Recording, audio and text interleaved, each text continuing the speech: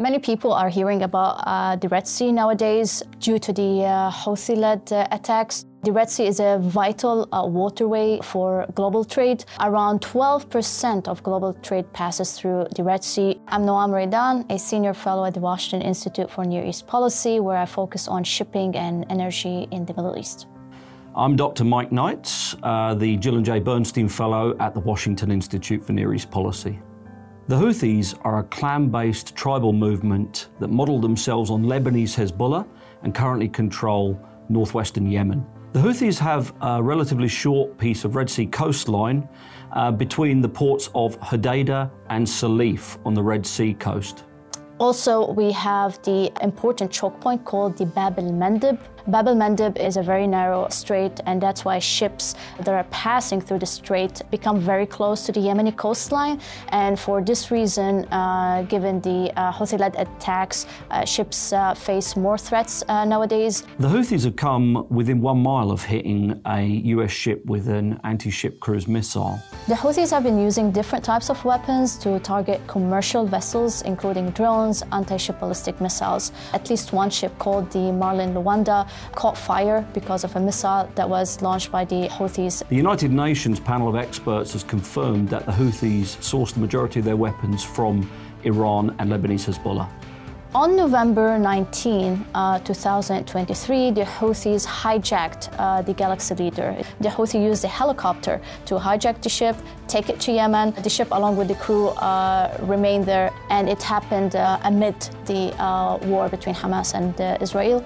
We still don't know if there has been any progress with respect to the talks to release the ship and the seafarers.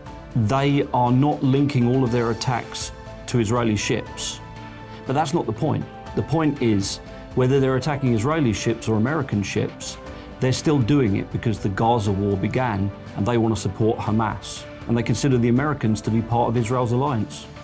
Due to the Houthi-led attacks, we have more than 10 global shipping companies that have decided to avoid the Suez Canal, the Red Sea, Gulf of Aden. Now what they're doing is that they're going around the Cape of Good Hope. This means that the vessel needs more time, probably around 2 weeks from the port of departure to its destination. There will be extra money that needs to be spent on fuel. It can reach like around $1 million.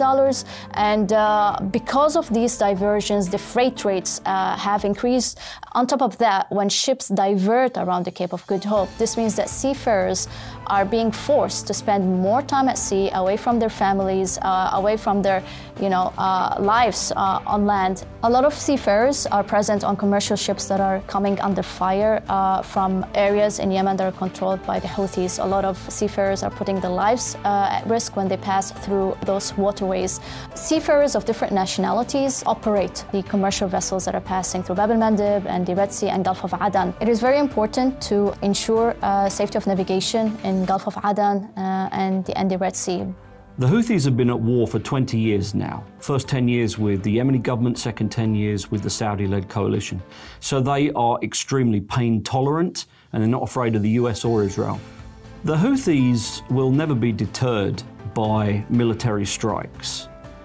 They can absorb almost any amount of punishment.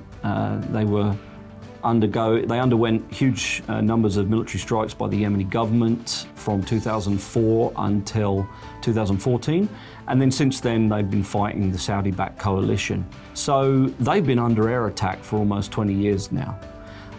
Instead, the US and the UK are largely removing Houthi military capabilities, one missile at a time.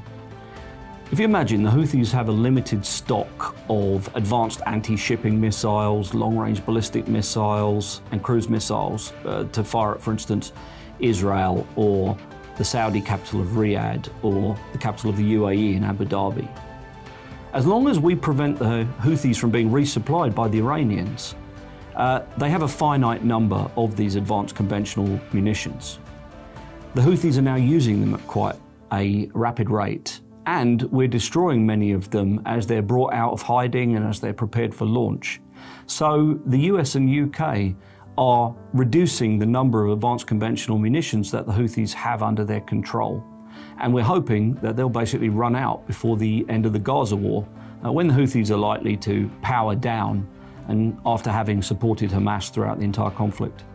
My colleague Farzin, Nadimi and myself have created a new interactive mapping tool for the Washington Institute. The map we have created would serve as a reference people can use in order to go back to at least 2019, and take a look at the different attacks on ships that have been taking place in the Persian Gulf, in Gulf of Oman, Arabian Sea, Gulf of Aden, Bab el-Mandeb, and the Red Sea. And those attacks have not only been carried out by the Houthis, of course. We've seen attacks blamed on Iran, and even at least one that has been blamed on Israel, given the so-called shadow war between Israel and Iran. So we've been trying to put all that data in one place, summarize it so that researchers, analysts can make use of the data. Especially right now, given that the data is everywhere, we're trying to put it in one place, and hopefully it will be useful for a lot of people out there.